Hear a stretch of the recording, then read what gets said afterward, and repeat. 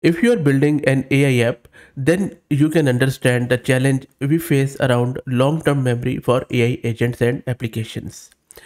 Chat history storage is an infrastructure challenge all developers and enterprises face as they look to move from prototypes to productionizing LLM AI chat applications that provide rich and intimate experiences to the users.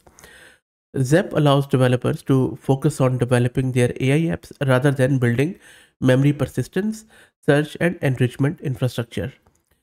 Rapidly prototyping LLM based chat and agent application has never been easier. I already have covered a lot of frameworks like LangChain, LlamaIndex, and various others, which are doing fantastic job in order to enable you to build your own AI applications, whether they are for chatting, they are for text summarization, QA, and lot of other use cases. But the problem is that when you try to take that software to production, it becomes quite hard because you have to make sure that whatever AI app you are using is maintaining the context and the long term memory, especially the long term history. Because if a customer has come this week and if they come back again in 2 to 3 months, their history is not there. That is where, in very simple words, this Zap AI helps out. So not only it helps it out, but it also provides you a full SDK which you can leverage. It provides you personalized re-engagement of user based on their chat history. It You can do the prompt evaluation, you can do analysis of historical data, and there are it is the possibilities are limitless because it is not just about long term memory persistence for your AI agent. It is about like you can configure message windows that stores a series of summaries, allowing for flexibility in future summarization strategies. You can do vector search, auto token counting, and the list goes on and on and on. By the way, you can also integrate it with LangChain. Okay. It is open source and you can also check it out on the GitHub. Maybe I will quickly take you to its GitHub page. Let me load it in my other browser.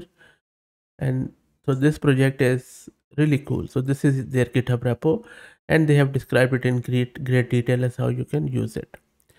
Now, I'm not going to go into this detail. So in order to use Zep, sign up with your email account for a free account. Once you sign in, you'll be presented with this screen where you can start creating your first project. So I already have filled in my project name testing. They also give you the model choice. I'm not sure if Llama is available, but I'll go with GPT 3.5 and then let's click on create project.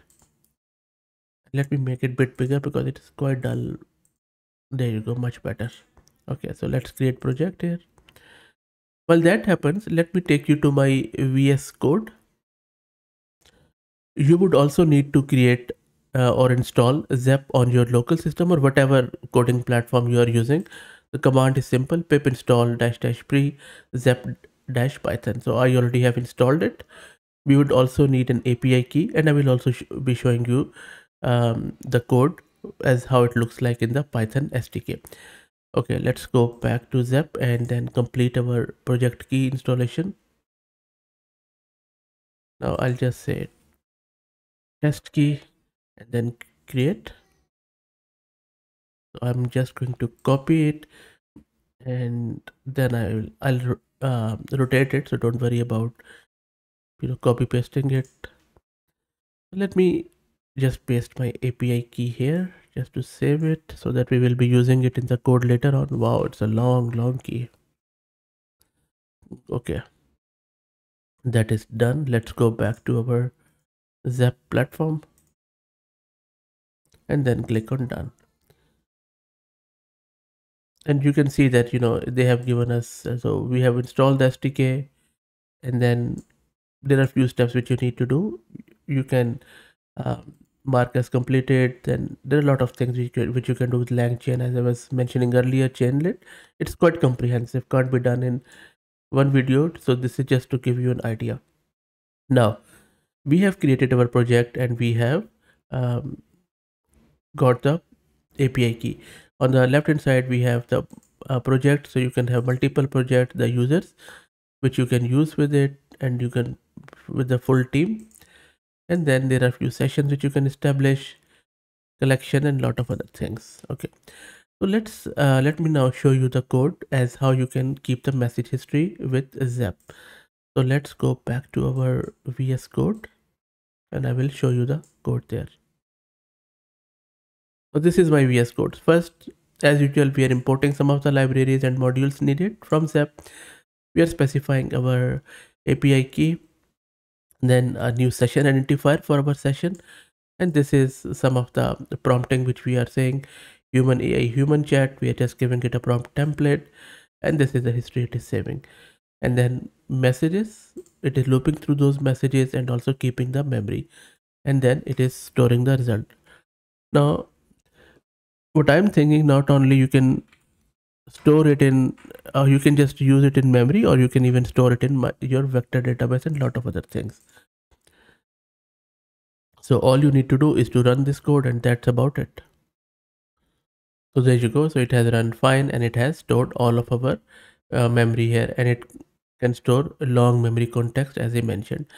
And if you look through the code, this is a very, very simple code, and you can embed it in any of your AI application.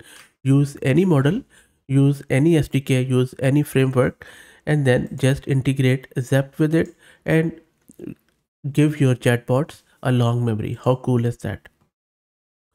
Really impressed by this project. I'll be making few more videos uh, for the more advanced and complex scenarios, but I think this video should give you a head start in order to get started with this awesome tool.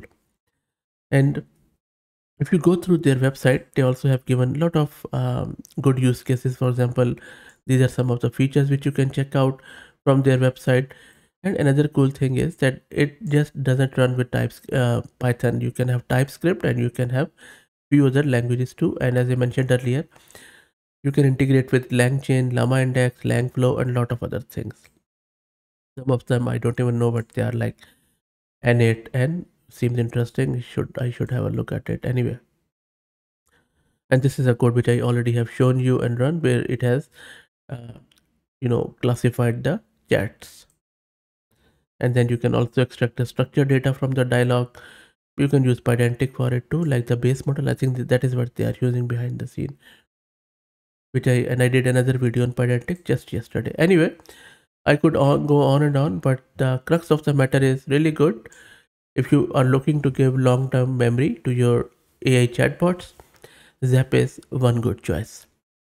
I will drop the link to their website in video's description. Play around it. Let me know your thoughts in the comments.